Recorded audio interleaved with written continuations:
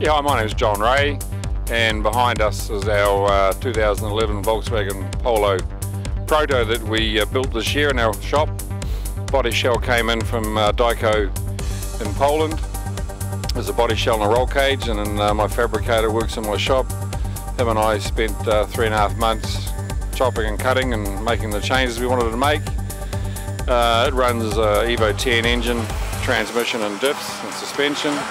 Super Shock out of Australia, Hollinger 6-speed sequential out of Australia, and yeah, first obviously we had a bit of bad luck after the first prologue.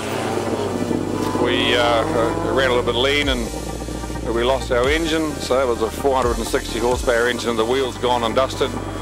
So we managed to find a stock engine in Auckland. Our boys worked furiously to put it in. We missed all of Tuesday, but we've got it running, but we're down 200 horsepower, so yeah, it's pretty tame to drive. It's our first time on a four-wheel drive car and on a tarmac rally.